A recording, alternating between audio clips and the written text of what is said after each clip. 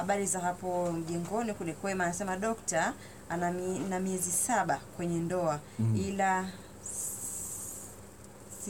sijabeba mimba mpaka muda huo na mume wangu anataka mtoto. Okay, la kwanza la kuangalia kwenye miezi 7 hujapata ujauzito. Je, unazifahamu siku za hatari ambazo unaweza kupata ujauzito? Kwa sababu gani? Yai la mwanamke lina uwezo wa kuwa hai masaa 24. Wakati mbegu ya mwanaume inaweza kuwa siku 2 hadi 3. Inategemea na afya ya huyu mwanaume.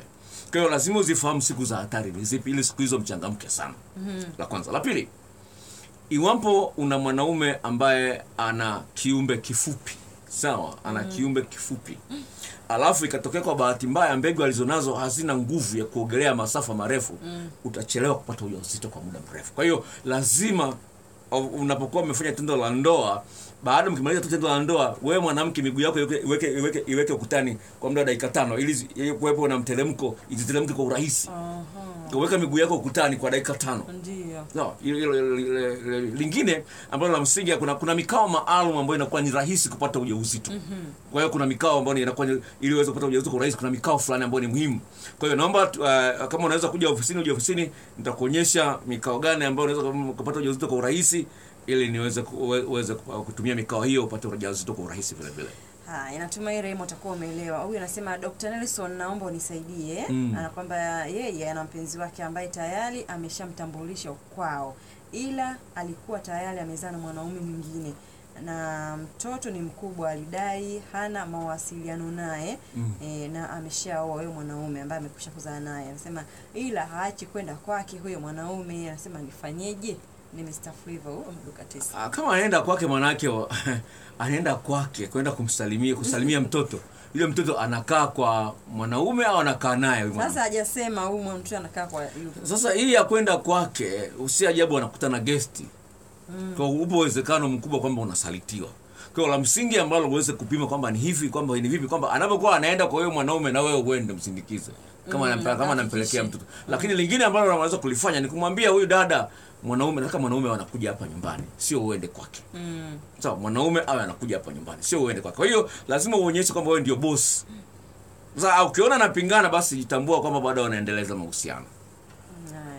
Huyu anasema kwamba ana tatizo, huwa anatokewa na kijinyama sehemu za siri.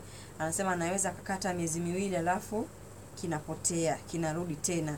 Anasema je, ni ugonjwa gani huo? Kama kiumi isikusumbue. Kama kinauma kwezi itapasi kufanyia uchunguzi.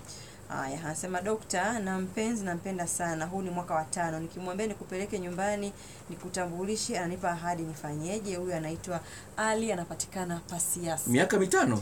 Miaka 5. Yaani ni mwaka wa 5 kwa miaka 5. No. Hapo unadanganywa rafiki yangu. Huyu mtu hana mpango wa kuishi na wewe. Hana mpango kabisa. Au anaona labda kwa maskini sana utamcheka, sijui. Lakini mtu anayekupenda asingejali hilo. Kwa cha msingi hapo lazima umwekee ukuta ili aruke. Mwambie bwana, nakupa miezi 2. Hujafanya hatua hii, uhusiano huu unakufa. Usinipotezee muda. Nataka niwe na mtu ambaye ananithamini, niweze kuishi naye rasmi. Kwa hiyo mwekee ukuta, kama akishindwa kuruka mwambie basi goodbye. Message huko zimekwisha dokta. Okay, nipenda kuzungumza hivi kitu kimoja cha msingi ambacho nataka kuzungumza ni kwamba katika mahusiano ya kimapenzi lazima mtu aonyeshe kitu ambacho kinaitwa commitment. Jinsi gani huyu mtu yuko tayari kuingia gharama au kuhangaika kwa ajili yako katika maeneo mbalimbali. Na ndio maana katika message zote ambazo mtu amesema kwamba mpenzi wangu nikimpigia simu apokee au na nini, nimewaambia hiyo ni dalili ya mtu ambaye anaachana na wewe. Yaani haoni umuhimu wa kuendelea na wewe. Kwa hiyo unapoona mpenzi wako amepunguza mawasiliano na wewe, unapoona mpenzi wako amepunguza ukaribu na wewe, tambua hiyo ni njia ya mtu anataka kukuacha au tayari amekusaliti au anaendelea kukusaliti. Kwa sababu gani? Mtu ambaye anakupenda hawezi akatengeneza mazingira ambayo yanakupa wewe sababu ya kusema bwana, mimi naona unaniumiza, tuachane. Sawa? Kwa hiyo pale ambapo unampigia mtu simu, unamtumia message hajibu, anatengeneza mazingira ya nyinyi kuachana. Kweli. Kwa hiyo mtu ambaye anakupenda kweli hawezi akatengeneza mazingira ambayo wewe unaweza kusema bwana, kwa sababu hii tuachane. Kwa sababu naona sipendwi.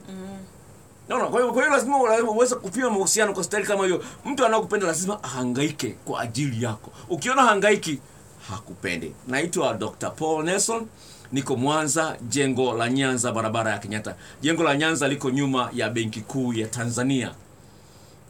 Namba yangu ya simu ni hii ifuatayo. Tafadhali sana iseme kama Dr. wa Passion FM au Dr. Love au King of Love, itakusaidia kumbuka namba hii ni ya nani. Namba ni 0754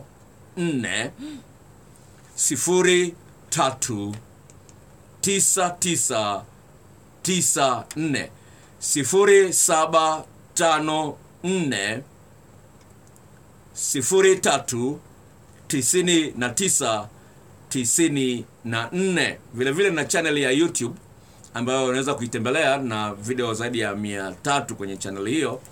Tembelea channel hiyo, inabebwa na jina la Paul Mwaipopo, Paul. Usiandike Paulo, haina o. Kwa hiyo ondoa, usije kaweka o, andika Paul Mwaipopo. Utapata kutana hiyo channel ambayo ina video mbalimbali za mafundisho katika maeneo mbalimbali. Ukija ofisini kwa ushauri, ukija kwa njia ya simu, kuna gharama zake. Kwa hiyo tambua kwamba wewe usiongee kama radio. Nikitoka hapa sio radio tena. Kwa hiyo kuna gharama. Kuongea na mimi unalipia shilingi 5000. Mungu akubariki na kutakia jioni njema mpaka Jumapili ijayo. Kwa herini. Msikilizaji, ndivyo basi anamaliza Dr. Nelson kutoka kliniki ya afya mapenzi. Natumai kila ambayo umetuma swali lako Dr. amelijibu kwa usahihi kabisa. Ambana mwambao inaendelea mpaka pale saa 2 kamili za usiku.